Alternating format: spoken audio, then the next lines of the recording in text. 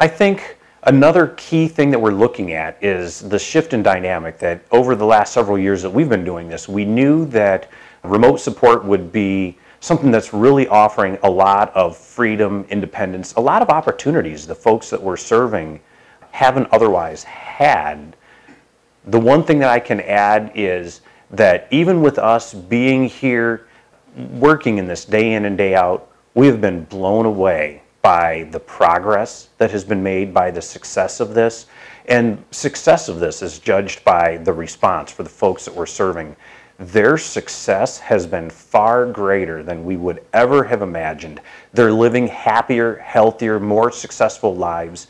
When we talk about them being integrated into their community, we're not talking about them just being able to go into the community. We're talking about them having meaningful relationships and lives. We're seeing this enhance that and make that really happen. We've found great success with remote support for the folks that we're serving, but the other thing that we've seen is great success for the providers and the family members that are involved. And that was an unintended side effect that we had, especially when we look at this day and age with staffing crisis and how difficult it is to be able to serve more people. One of the side effects that we've found is now, through the use of this service, the individuals being served have greater room in their budget for other services, so they're getting a better life. But we're also finding that the providers have relief.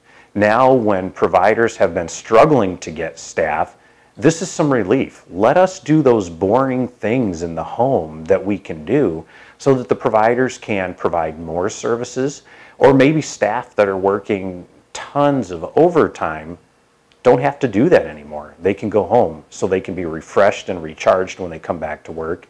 And from the county board standpoint, we've seen county boards that used to be able to send out a request for proposal and it would be immediately responded by providers. Now what we see is county boards will send out these requests again and again and again because there just aren't providers.